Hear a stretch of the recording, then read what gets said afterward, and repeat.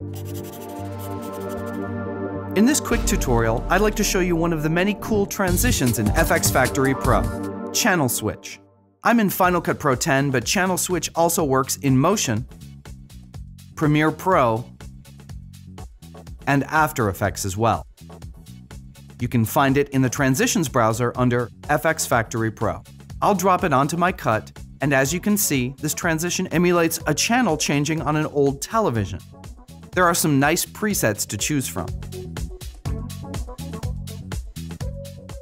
I like this one called Everything But the Sync. Let's look at the parameters. They're similar to the analog TV effect, also included in FxFactory Pro. I'll increase the number of distortions and the range of the distortion. There is a saturation effect with the distortion.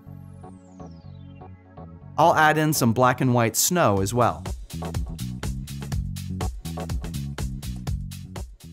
If I toggle the Reveal Sync Lines box, you can see that it has added sync lines for added realism.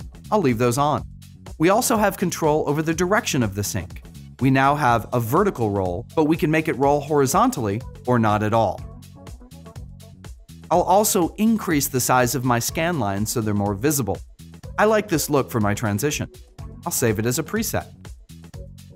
Channel Switch is a cool, easy-to-use transition and special effect included in FxFactory Pro.